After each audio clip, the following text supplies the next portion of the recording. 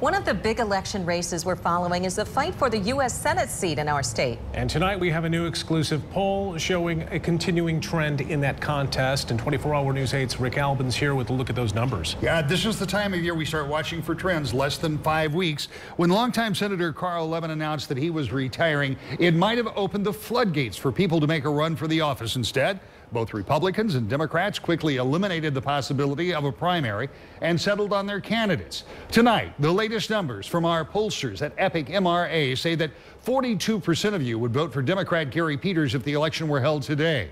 33% would choose Republican Terri Lynn Land. That's 3 points better for Peters compared to the same poll last month where he led 45-39. Interestingly, both candidates have dropped some support in this survey.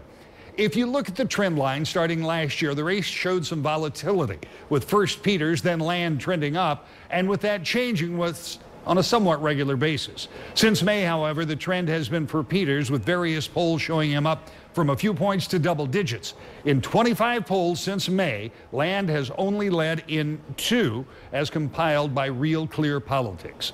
Like the governor's race that we featured last night that showed Governor Rick Snyder breaking outside the margin of error, this poll too is well beyond the margin of plus or minus 4%. The 600 people surveyed through Monday are all likely voters, and so now the candidates have less than 5 weeks to either change their minds, to change the trend line, or keep them in their column between now and November 4th.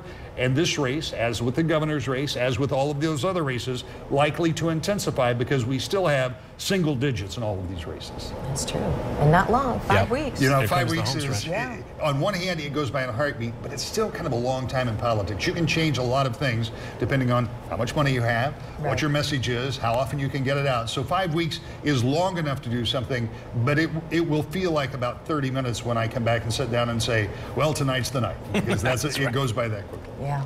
Okay. Right. Thank you, Rick. Thanks, Rick.